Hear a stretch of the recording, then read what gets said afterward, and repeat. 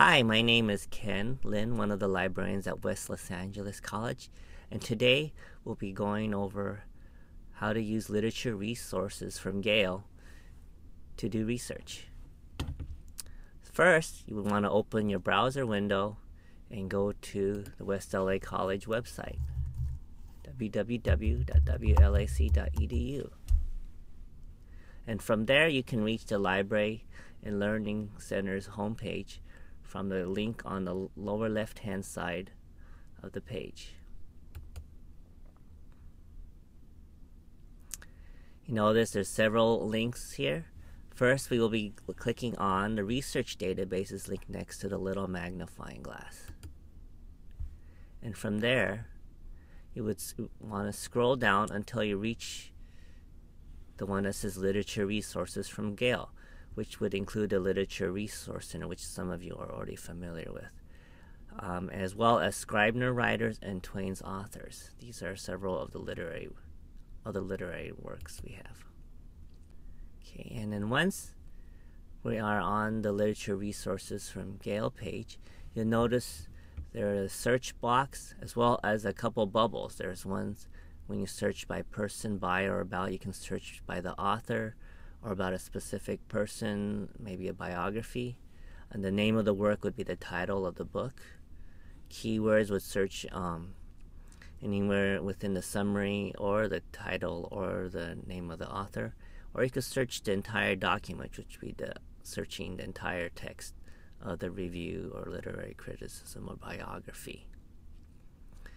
As well as the limit results, you would want to keep the documents to full text checkbox left checked, so you won't be left with summaries or only short stubs of articles. And if your teacher requires peer-reviewed publications, which would also be known as scholarly journals, you can check off this box as well to filter for only peer-reviewed articles. So today, let's try searching for a room of one's own. Usually you'll leave off the leading articles such as A, and, or the from the title, which is usually ignored by most databases. So you can type in room of one's own. If you think the words are too common and need to be stringed together, you can put them in quotes to force the database to search it as a phrase or as one whole unit.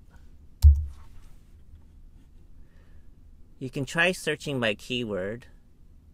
Otherwise, we can go back and try searching by the name of the work, which should be more specific if you're getting too many results.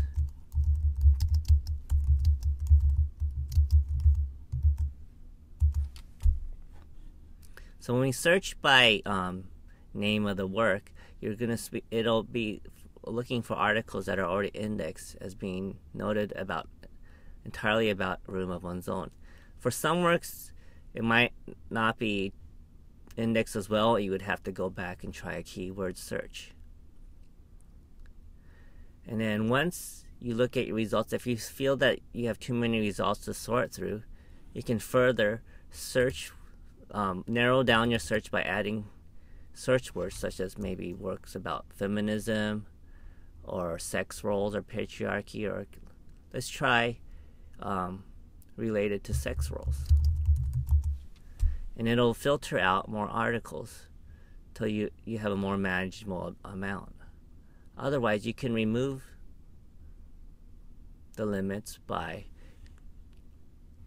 taking off the clicking the little X next to the additional search terms you added.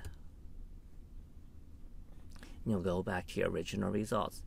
Also, if you notice across the top, there are several tabs, one for literature criticism, biographies, topic and work overviews, reviews and news, and primary sources and literary works.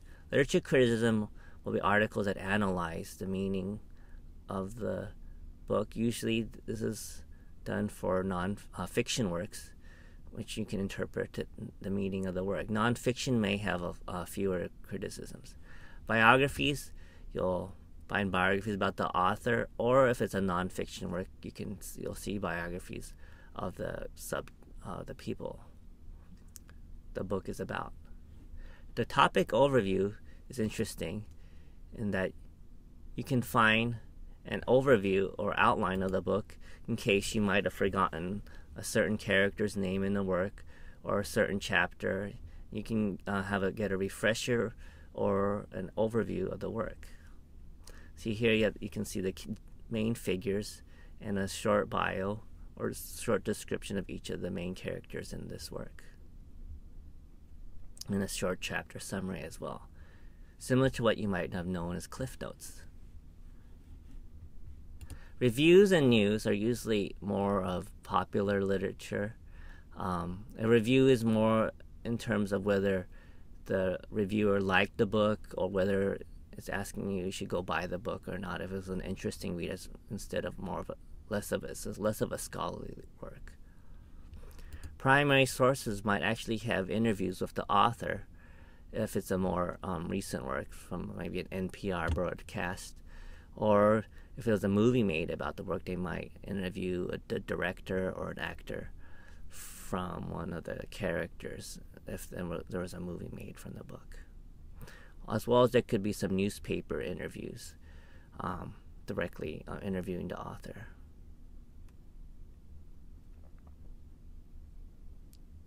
So you notice on the right hand side there could be one. Some interviews as well. So let's go back to the literature criticism tab. And once you find an article that you're interested in, you can click on the title.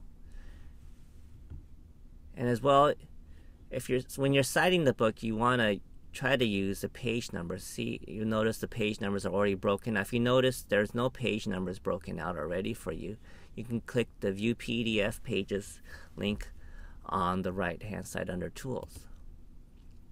And there it'll show you the original printed version of the work in which you can find the page numbers. Usually it's defaulted to this plain text version because it loads faster from the internet. So this is the PDF version, and you can see the actual page numbers from the printed version of the work, which you can use is helpful in citing this work when you're writing your essay.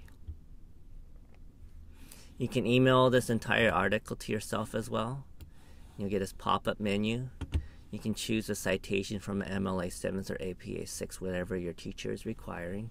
Put in your email address up here.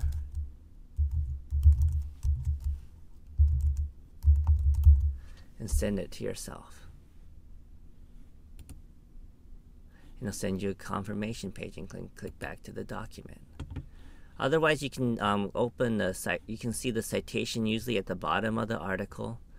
Normally, it'll be under source citation. This is defaulted to MLA 7th edition. If you need the APA 6 to copy and paste into your Word document, you can click on the citation tools here, and then choose the citation format you want, and you click Save, and then you can open it in a new window.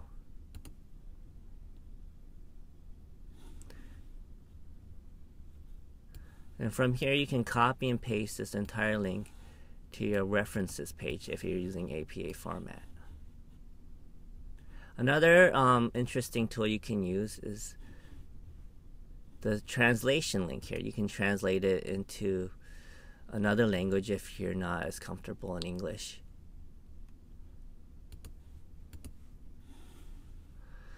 Just be careful, this is just a computer generated translation, so it can not make sense grammatically or syntactically. It's just a word for word translation. It's just like a tool to help you understand this essay. You can also listen to the work as a computer generated reading of the work, or you could as well download this computer generated reading of the work New York, to an MP3 player. 1995. This is for vision impaired 103 to 116. students. Once you're finished searching, you can also return to the library from this link up here and go back and try one of the other databases if you need for more articles on your paper.